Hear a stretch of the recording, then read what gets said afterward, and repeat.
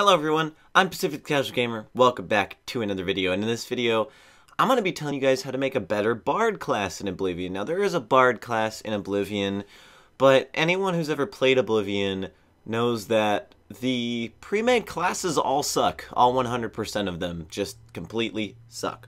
So today, we're going to talk about the Bard class and how to make it better. And to start, we got to talk about the main things, which is the burst sign, the specialization, and the attributes.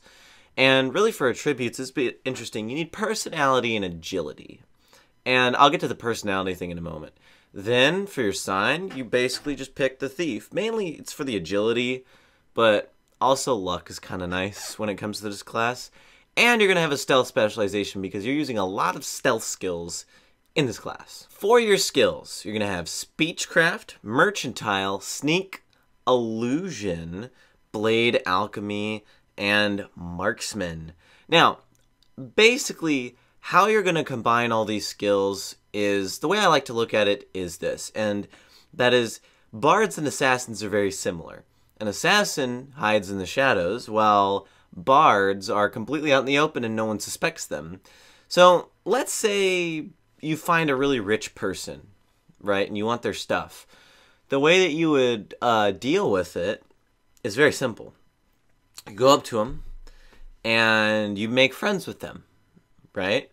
Then what happens is you sneak behind them, stab them, and then when they go to fight you, you just yield. They're like, oh, whatever, and then you kill them. They're kind of like that friend who's like a jerk, but everyone likes you anyways, but you end up killing everyone. So then you get to take all this stuff and steal it, and sneak is basically so you can get offenses in the Thieves Guild, really. That's all it is.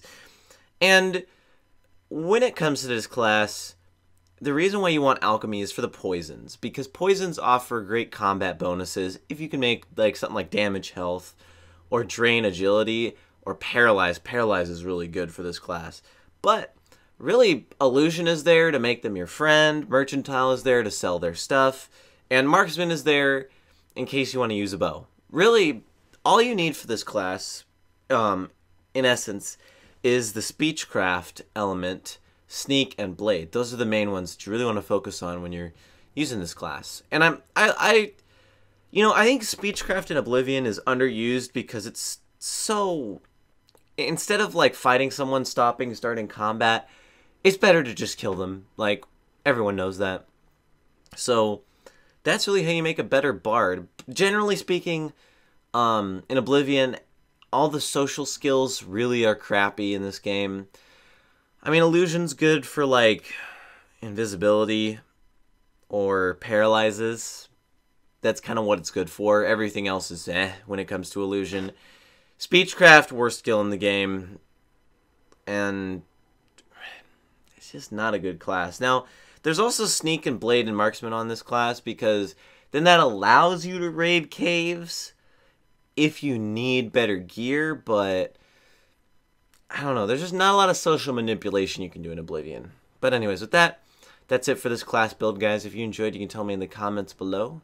Subscribe if you're new for more videos on Oblivion. I'm Pacific Casual Gamer. I suck just as bad as you do at video games, and I will see you in the next episode, stream, or vlog of whatever I decide to make.